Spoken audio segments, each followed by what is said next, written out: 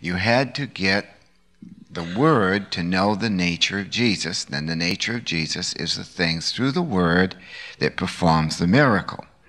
They were filled with the Holy Spirit, and they spake the Word of God with boldness.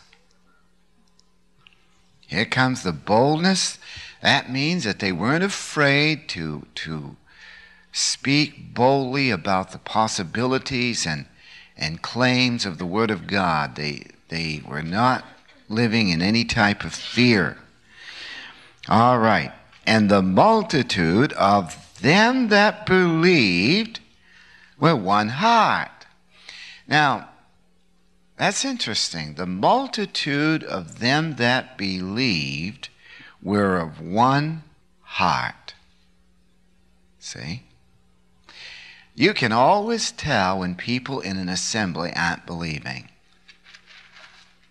They don't have one heart. The first evidence, just like the fruit of the Spirit, is love, joy, and peace, long-suffering, gentleness, goodness, faithfulness, meekness, and temperance. The same thing is true if a person truly doesn't believe the Word of God and rationalizes the content of it. They are never, ever one with the body of Jesus Christ, the assembly where they attend church. And the first thing that they get off is they're not one in their heart because they don't have the right belief system. Okay? Now we'll continue.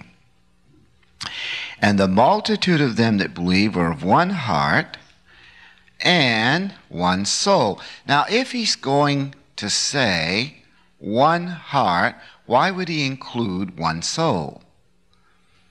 Because the heart and soul, while interrelated, are separate. Now let's see how good you remember. When we've given you in the college classroom the definition for heart, we don't give you the commentary's definition, which is this. The heart is the seat of your affections and the seat of your emotions. Well, it's far more than that. Come on, don't. They get these stereotype definitions, and every commentary has the same thing. Oh, the heart is the seat of your emotions. So what's the seat of your emotions? Well, then it's the seat of your affections. What's the seat of your affections? Your heart is the center of everything. And if we live in the old heart, it's deceitful and desperately wicked. Okay, then. Heart is first of all our what? Our premise for motivational thinking. Our heart is our premise for motivational thinking. Number two, our heart is the basis for operational behavior. For operational behavior. Therefore, our heart is the supreme center for communication.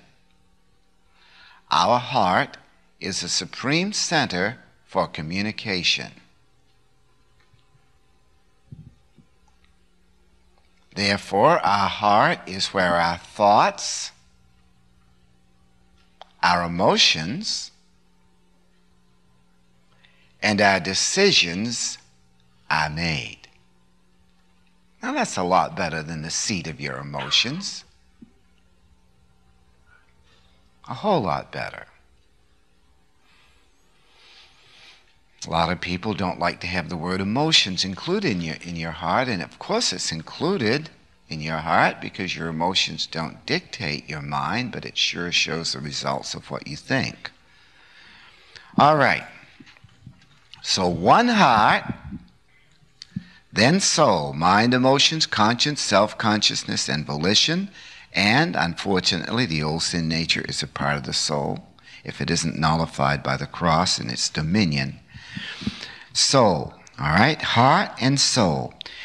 Neither said any of them that aught of the things which he possessed was his own, but they had all things common.